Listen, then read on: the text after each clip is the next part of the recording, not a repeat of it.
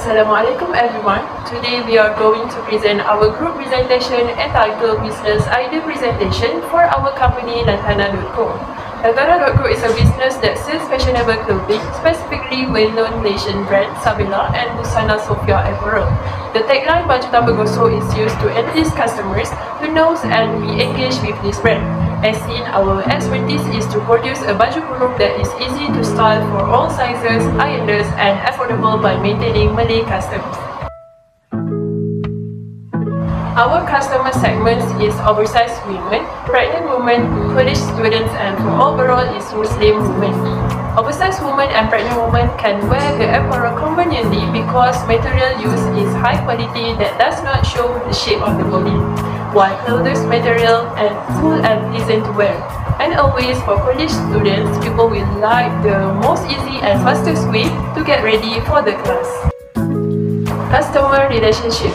Customers can discover our products by watching advertisements on social media platforms such as Instagram, Facebook, WhatsApp and TikTok. Customers can purchase the products through ours as a dropship.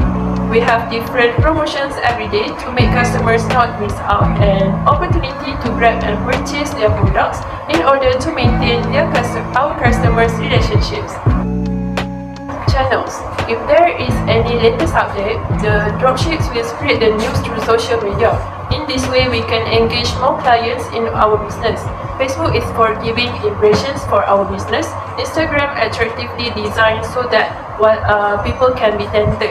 WhatsApp to get the latest information about SYAFIAH products, and TikTok to catchy short videos to attract people knowing our products well. Value proposition given to the customers is the production of blouse and baju kurung that are specifically for women, especially Muslimah. The specialty of this product is ironless that easily to wear for travel. Next, despite of the affordable price, it is also fit to all sizes from XS to 5XL. Furthermore, it always keeping up with fast-changing fashion trends, sweet with Malaysian taste, and the most important is to covering the aura according to the Sharia guidelines. Okay, we continue to key partners. It refers to business partners in conducting business. It includes founders, leaders, downline, team members, and suppliers, as well as third parties that we have to deal with regularly in business. These business partners are important in conducting business activities. Why do we need these partners and suppliers? Of course, we can't do everything when running a business. Among them, we can build alliance to optimize business, reduce risks, and get more business resources at a more profitable cost. Next, key activities. It refers to what a business entity needs to do to ensure a successful business model. These key activities are needed to build a value proposition, build and support relationship with customers, and subsequently generate revenue. And it is closely related to the type of business conduct such as marketing, sales, delivery, management, and packaging. After that, key resources refers to important assets or resources required to ensure that business activities can run. Key resources can be things in the form of physical resources that is must have a device to do promoting activities. Human resource, it is important, especially in the business model for the online business industry, such as dropship. Intellectual resources such as brands, knowledge, patents, and copyright are included. Such intellectual resources are also better known as intellectual property. Customer database are also included in the intellectual resources category. And also financial, which is cash, which is the main item in business, such as online banking. Then, cost structure refers to all the costs involved in running a business based on the planned business model. That is the marketing cost. The use of internet data becomes a mandatory network to continue the business. Management cost with good management when in the business process, such as delivery costs taken to deliver goods to customers. And the product cost, which is bond, is the cost of buying a plastic parcel of clothes to be packed for the customer. And the last one, revenue streams. It refers to the kinds of stream that can be generated from a business. This involves us providing products and service related to the business being conducted. In a situation as a dropship, you will get the proceeds from the amount of commissions earned when the shirt is successfully sold. So, is the result made itself and dropship revenue from online sales, from website and social media. And lastly, with the delivery charge service, the total cost is increased slightly from the cost price to be able to cover the amount of car fuel used during delivery. Next is description of product. Lantana.co sells Sabela and Busana Sofia products, which consists of various design of men's and women's clothes including baju kurung, dress, baju Melayu, blouse, telekung and many more. Name and type of product. For name of product, we have choose two, which is Sabela and Busana Sofia.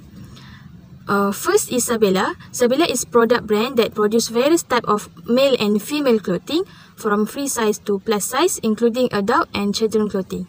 And Sabela also an ironless clothing that facilitate and provide customers comfort. Second is Busana Sofia. It is also a product that produce variety of fashionable clothes which are baju Melayu, baju kurung and many more. For type of product, which is male and female attire. Next is target market. We have choose two, which is those who looking for ironless attire, and second is those who looking for a family attire, including parent and kids attire. Hi, Assalamualaikum warahmatullahi wabarakatuh. Now, I will explain about the competitors and competing alternative. For the competitors, knowing our competitors is important for a firm like us. In this sector, there are a lot of competitors, especially for our company. These are the list of our competitors, which are Hasnuri Exclusive, Elra Exclusive, Anggun Collection, Dia Cotton, Bulan Bintang, and AISHAH. Next is competing alternative. In this section, our company will use three strategy. First is marketing tool and strategy. Second is management strategy, and lastly is productivity strategy. For marketing tool and strategy, one of the marketing techniques that can draw people attention to our product and brand is by using social media such as Facebook, Instagram, and website. This method allows customers to learn more about our product while also viewing all of our current promotions. We can also collect information about what customers require using this platform. As a result, this plan will benefit us because we will be able to cut marketing costs while increase lead creation.